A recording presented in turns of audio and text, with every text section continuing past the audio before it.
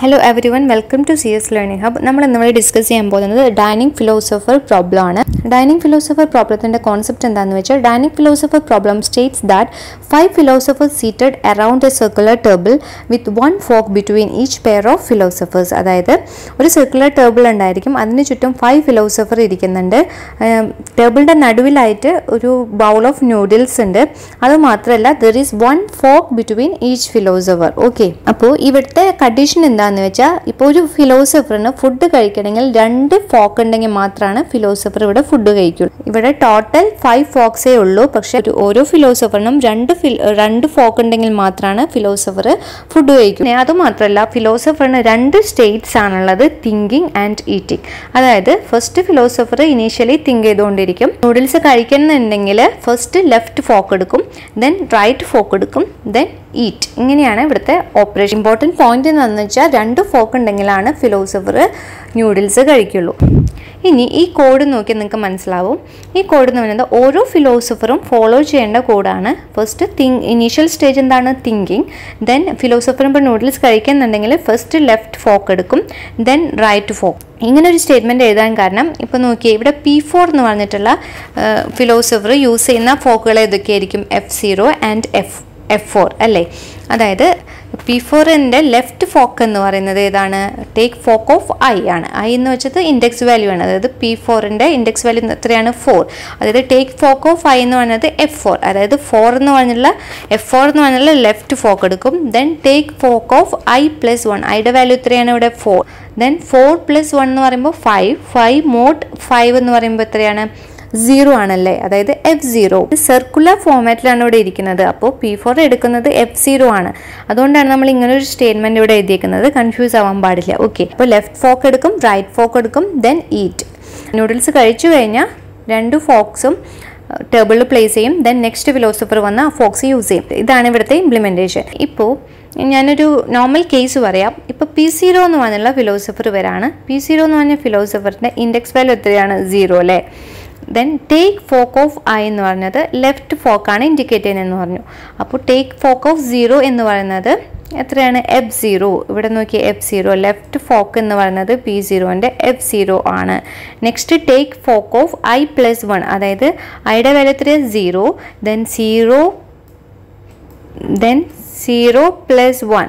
അതായത് 1 മോഡ് 5 എന്ന് പറഞ്ഞ നമ്പർ എന്ന് പറഞ്ഞാൽ നമ്മൾ പറഞ്ഞു നമ്പർ ഓഫ് ഫിലോസഫർ ആണ്. അപ്പോൾ ദെൻ 0+1 മോഡ് 5 എന്ന് പറയുന്നത് എത്രയാണ്? 1 ആണ്. അപ്പോൾ F1 ആയിരിക്കും റൈറ്റ്. P0 എന്ന് പറഞ്ഞ ഫിലോസഫറിന് F0ഉം F1ഉം യൂസ് ചെയ്തിട്ടാണ് ഇവിടെ ഭക്ഷണം കഴിക്കുന്നത്. ഓക്കെ, ഭക്ഷണം കഴിച്ചു കഴിഞ്ഞാൽ P0 എന്ത് ചെയ്യും? 2 ഫോക്കും ടേബിളിൽ വയ്ക്കും.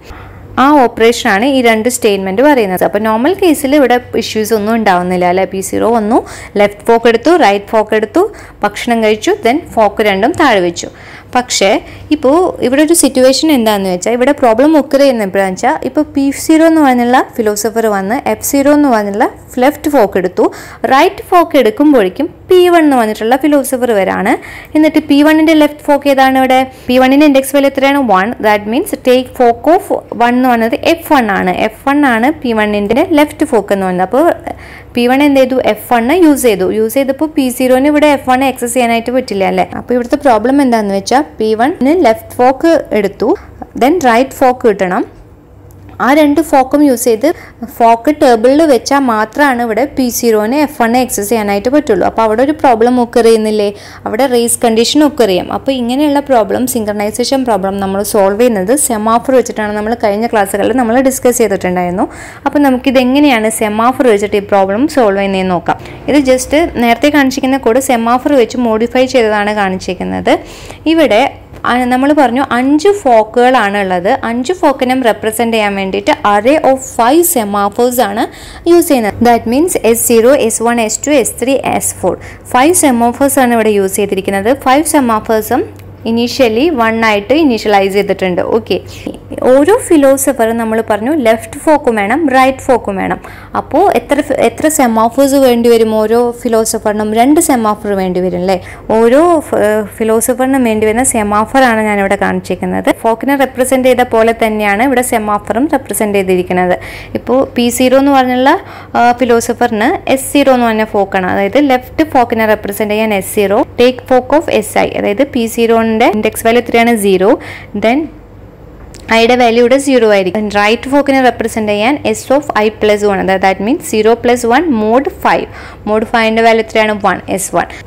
ഓരോ ഫിലോസഫറിൻ്റെയും ആവശ്യമായിട്ടുള്ള സെമാഫേഴ്സ് ആണിത്. P1-നാണെങ്കിൽ S1 S2, P2 S2 S3, P3ക്ക് S3 വേണം, S4 വേണം. P4-ന് എന്ത് വേണം? ഇപ്പോൾ ടേക്ക് ഫോക്ക് ഓഫ് SI എന്ന് പറയുന്നത് ഐയുടെ വാല്യൂ 4, ദെൻ S4 ആയിരിക്കും ലെഫ്റ്റ് ഫോക്കിനെ റെപ്രസെൻ്റ് ചെയ്യുന്നത്. റൈറ്റ് ഫോക്കിനെ റെപ്രസെൻ്റ് ചെയ്യുന്നത് നോക്കി, take folk of S of I plus 1, ഐയുടെ വാല്യൂ എത്രയാണ് ഇവിടെ? 4, 4 plus 1 എന്ന് പറഞ്ഞാൽ 5, 5 mod 5 എന്ന് പറയുന്നത് 0, P4-ന് S0. ഇതാണ് ഓരോ ഫിലോസഫറിനും ആവശ്യമായിട്ടുള്ള സെമാഫേഴ്സ്. ഈ സെമാഫേഴ്സ് ഒക്കെ നമ്മൾ 1 വെച്ചിട്ട് ഇനീഷ്യലൈസ് ചെയ്തിട്ടുണ്ട്. ഓക്കെ, ഫസ്റ്റ് P0 വന്നു.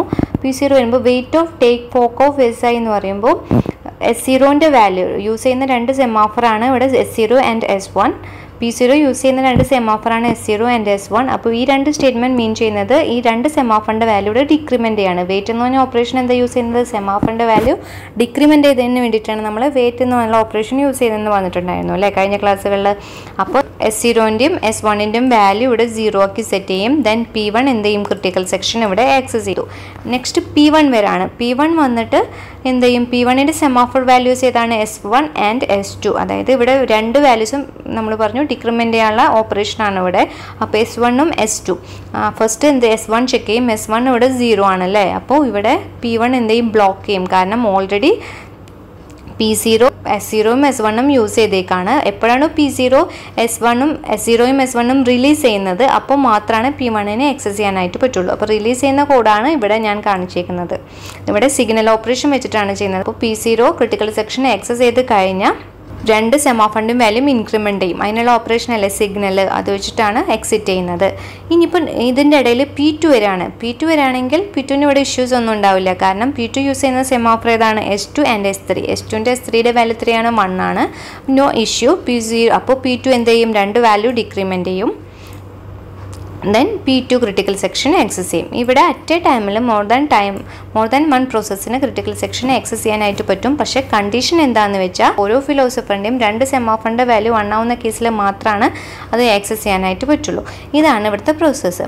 ഇങ്ങനെ നമുക്ക് ഇവിടുത്തെ സിങ്കണൈസേഷൻ പ്രോബ്ലം സോൾവ് ചെയ്യാം. പക്ഷേ ഇവിടെ ഒക്കർ ചെയ്യുന്ന വേറൊരു പ്രോബ്ലം എന്താണെന്ന് വെച്ചാൽ ഡെഡ് ലോക്ക് സിറ്റുവേഷൻ ഒക്കർ ചെയ്യും. അതെപ്പോഴാണെന്ന് വെച്ചാൽ ഇപ്പം എല്ലാ ഫിലോസഫേഴ്സും ലെഫ്റ്റ് ഫോക്കിനെ സൈമൾട്ടേനിയസ്ലി യൂസ് ചെയ്യുമ്പോൾ അവിടെ ഡെഡ് ലോക്ക് സിറ്റുവേഷൻ ഒക്കർ ചെയ്യാനുള്ള ചാൻസ് ഉണ്ട്. ഇപ്പോൾ ഫോർ എക്സാമ്പിൾ ഞാൻ പറയുകയാണെങ്കിൽ ഇപ്പം എല്ലാ ഫിലോസഫേഴ്സും സൈമൾട്ടേനിയസ്ലി ലെഫ്റ്റ് ഫോക്സ് യൂസ് ചെയ്യുമ്പോൾ ഇവിടെ എന്താ സെമാഫറിൻ്റെ വാല്യൂ ഒക്കെ 0 ആയിട്ടുണ്ടാകും. പിന്നെ റൈറ്റ് ഫോക്ക് എടുക്കാനുള്ള ഒരു ഓപ്ഷൻ ഇല്ല. ഇവിടെ ഒരു ഡെഡ് ലോക്ക് സിറ്റുവേഷൻ ഒക്കർ ചെയ്യും അല്ലേ. അങ്ങനെയുള്ള കേസിൽ നമുക്കിതിനെ സോൾവ് ചെയ്യാൻ വേണ്ടിയിട്ട് ഒരു മെത്തേഡാണ്. ഇപ്പോൾ നമ്മൾ നേരത്തെ പറഞ്ഞു ഓരോ ഫിലോസഫറും ഫസ്റ്റ് ലെഫ്റ്റ് ഫോക്ക് എടുക്കും, ദെൻ റൈറ്റ് ഫോക്ക് എടുക്കും. ഇങ്ങനെയാണ് പ്രൊസീജിയർ. പക്ഷേ ഇവിടെ P0 തൊട്ടിട്ട് P3 വരെയുള്ള ഫിലോസഫേഴ്സ് എന്ത് ചെയ്യും? ലെഫ്റ്റ് ടു റൈറ്റ് വരെ എടുക്കും. അത് P4 എന്ത് ചെയ്യും? ജസ്റ്റ് ഓപ്പോസിറ്റ്, അതായത് ഫസ്റ്റ് റൈറ്റ് ഫോക്ക് എടുക്കും, ദെൻ ലെഫ്റ്റ് ഫോക്ക് എടുക്കും. ഇങ്ങനെ ചെയ്യുകയാണെങ്കിൽ നമുക്ക് പ്രോബ്ലം സോൾവ് ചെയ്യാനായിട്ട് പറ്റും. അതായത് ഇപ്പോൾ P4 ഫസ്റ്റ് റൈറ്റ് ചൈൽഡ് ആയിരിക്കും എടുക്കുക, അതായത് S0 ആയിരിക്കും ഫസ്റ്റ് എടുക്കുക, ദെൻ S4. ഇങ്ങനെ നമുക്ക് പ്രോബ്ലം സോൾവ് ചെയ്യാനായിട്ട് പറ്റും. ബാക്കിയുള്ള എല്ലാ ഫിലോസഫേഴ്സും അതേപോലെ തന്നെ ചെയ്യാം. ഇപ്പോൾ P0 ടു P3 സൈമൾട്ടേനിയസ്ലി എടുക്കുമ്പോൾ എല്ലാ വാല്യൂം 0 ആവും. P4 ഇവിടെ എൻ്റെ ലെഫ്റ്റ് ഫോക്ക് എന്താണ്? S0 ആണ്. അപ്പോൾ P4 ചെക്ക് ചെയ്യുമ്പോൾ ഓൾറെഡി ഇവിടെ P0 യൂസ് ചെയ്തിട്ടുണ്ട്. അതുകൊണ്ട് ഇവിടെ P4 ബ്ലോക്ക് ആവും. P4 ബ്ലോക്ക് ചെയ്യുന്ന കേസിൽ S4ൻ്റെ വാല്യൂ എന്താണ്? ഇവിടെ 1 ആയിട്ട് തന്നെ റിമെയിൻ ചെയ്യും. അപ്പോൾ P3ക്ക് അത് ആക്സസ് ചെയ്ത് P3 ഓൾറെഡി S3 ആക്സസ് ചെയ്തിട്ടുണ്ട്, ദെൻ S4ഉം കിട്ടും. അപ്പോൾ P3ക്ക് ന്യൂഡിൽസ് കഴിക്കാം. P3 ന്യൂഡിൽസ് കഴിച്ചു കഴിഞ്ഞാൽ S3 S4ഉം റിലീസ് ചെയ്യും. ദെൻ അത് P2നെ ആക്സസ് ചെയ്യാനായിട്ട് പറ്റും S3നെ. ഇങ്ങനെ നമുക്ക് ഡെഡ് ലോക്കിൻ്റെ സിറ്റുവേഷൻ നമുക്ക് സോൾവ് ചെയ്യാനായിട്ട് പറ്റും.